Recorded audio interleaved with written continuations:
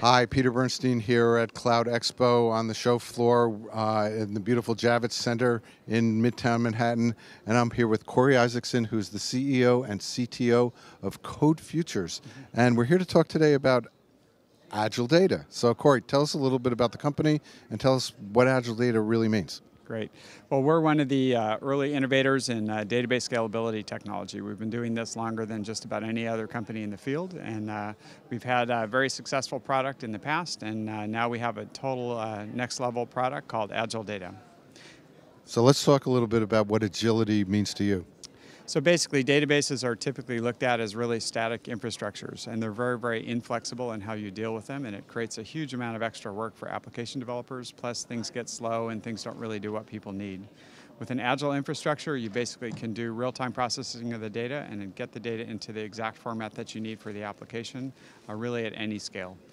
So talk to me a little bit about the importance of real time, because that's really where the world seems to be going right now. What's different about the way that your agility is from everything else that's going on in the marketplace right now?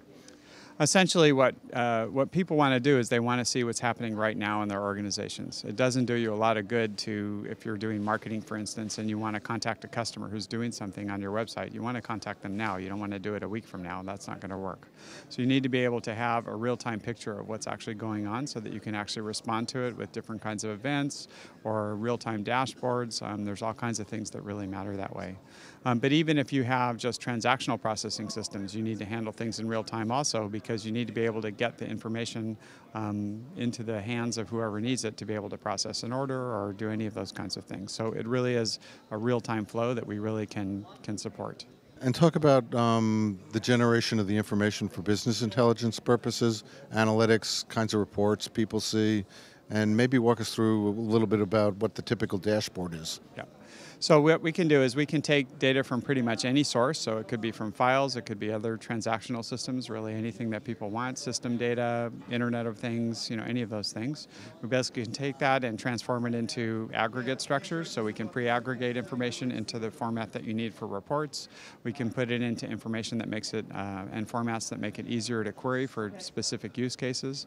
So if one part of the application needs to use the data one way and another needs to use it another way, we can do both of those no problem. So I'm going to let you give a little pitch for, we're here with a noted author. In fact, he's got a new book coming out. So I'm going to give you a little pitch for the book and tell people why they should buy it. Great.